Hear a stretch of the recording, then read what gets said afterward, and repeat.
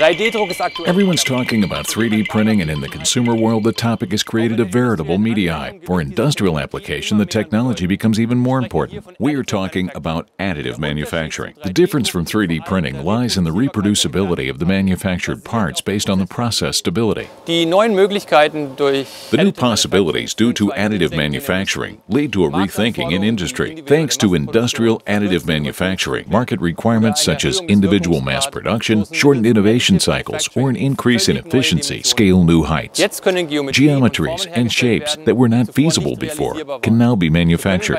With additive manufacturing, functionalities can, for example, be designed into the product. Highly efficient metal alloys, such as Inconel or Hastelloy, can be processed without a great deal of additional reworking. Prototypes can be produced more efficiently, and spare parts can be manufactured only if needed. Additive manufacturing is the standardized general term for a multitude of different generative production processes. These processes facilitate the treatment of various materials, such as plastic, polymers, ceramic, and metal. For the industrialization of additive manufacturing, machines should have state-of-the-art automation drive technology.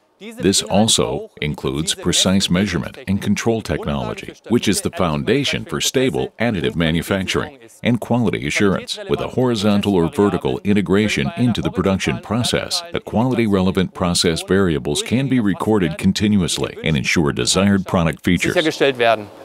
Additive manufacturing requires a holistic approach when it comes to digitalization. This starts with product design and NX, includes material and process development, and ends in the automation and drive solution for additive manufacturing machines.